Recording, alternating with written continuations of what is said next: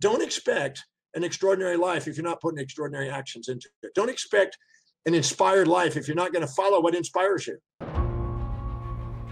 The basic law that I use on that is time times intensity gives results. Time times intensity gives results. The more intensely you focus, the more intensely you act, the more intensely you study, the more intensely you take actions, the quicker it comes. How intensely are you able to do it?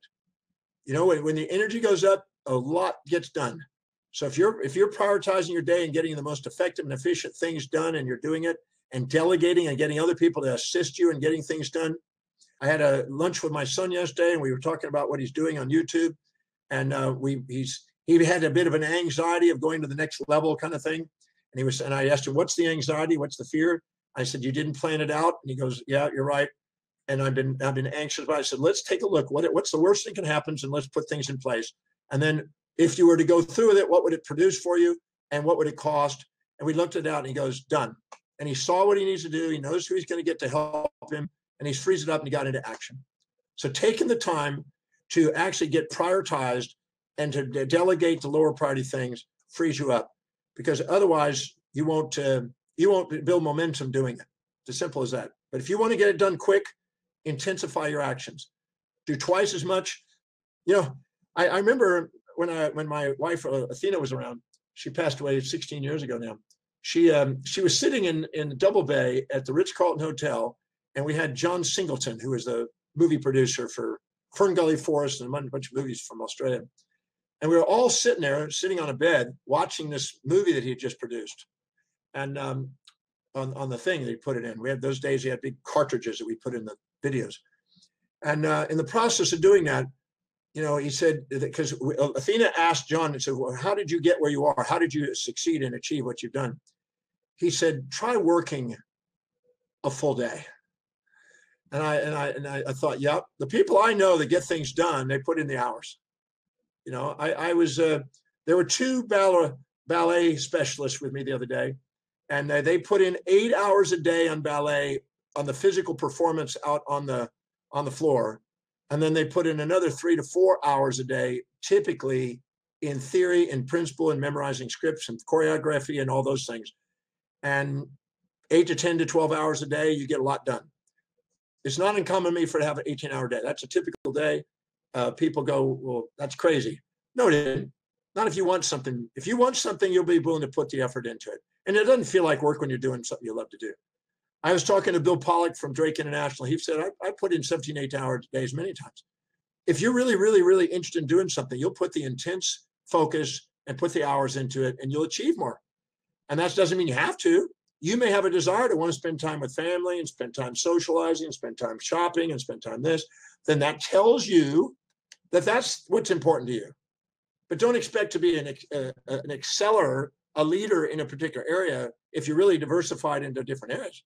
That's not realistic. If you want to master something, you're going to have to master it. Or you're going to have to put people in place to delegate things so you can have those diversities. But my experience, the people I know that have done the farthest and built momentum and built a brand and identity around something, they built momentum by putting incredible amount of focus on one thing, and they stayed with it. You know, I put in thousands of hours. Just in the breakthrough experience, I've taught now 1,102. This will be 1,103 times this weekend. I've done 28,000 hours just in that one program. 28,000 hours just to that program. That's not all the research behind it. That's not all the traveling behind towards it. That's just delivering the program. 28,000 hours in that. I put in way more than that into research and I do it. So when you really want something, you'll put the energy into it. It's that simple. Don't come up with excuses. Don't say, I don't have time to do it. If it's important to you, make the time. You structure the time, you delegate the things away, and you prioritize your actions, you get it done. So when you say, well, I meant to do it, but I didn't get around to doing it, or I have this come up, or I can't, then those are more important to you. Just be honest with yourself. You know, if you're setting goals and it's not honest with what you really value, you're going to beat yourself up, think there's something wrong with you, and you're going to want to come up with excuses. You want to blame things. But if you get clear about what it is and look at what your life's doing it and structure your life around priority, in the breakthrough experience, I'm interested in giving you guidelines on how to do that if you want it. If you don't, then don't expect it. Don't expect an extraordinary life if you're not putting extraordinary actions into it. Don't expect an inspired life if you're not going to follow what inspires you and delegate things. Can't live an inspired life doing low priority things and and frustrating things and saying yes to everybody else and letting everybody else who has their own agendas occupy the rest of your life, you can't get there. Not going to happen. So you have to be able to say no to things that are low priority and say yes to things that are real priority. You have to decide that. You have to get clear about what that is. That's what the breakthrough experience is for. To break through those fantasies and delusions that people have that it's supposed to come to them. If it was meant to be, it's going to happen. No, it's not. It's your job. You have the freedom to make a decision every day about, are you going to live by priority or are you going to let the world run you? It's that simple. And I've chosen to do it. I learned that from Ellett McKenzie's book, The Time Trap, at age 27, 28. Yes, almost 28. And man, it was a major difference when I finally learned to delegate and prioritize and get on with things that really produce, that give me my results. The thing that inspires me is researching and teaching and sharing. Just like right now, there's never a lack of energy for that. Energy is infinite once you recognize that source. Once you're doing what it is that's inspiring to you, the energy goes way up, and energy magnetizes opportunity. Enthusiasm and inspiration and love for what you do and gratitude for what you do, which is the cornerstone of the breakthrough experience and the Demartini method, all of those give you a higher probability of having a fulfilled life. And there's nothing stopping you, I guarantee you. I've taken people that want to run their story, stop their story. I have to do it almost every weekend in the breakthrough experience. People want to run their story, blame things on the outside, stop the story.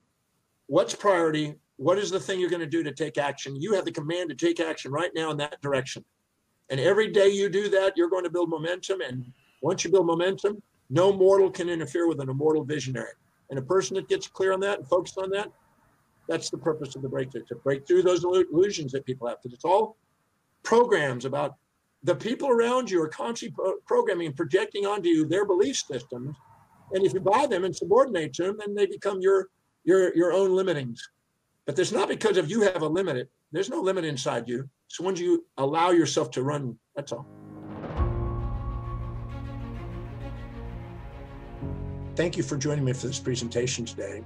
If you found value out of the presentation, please go below and please share your comments. We certainly appreciate that feedback.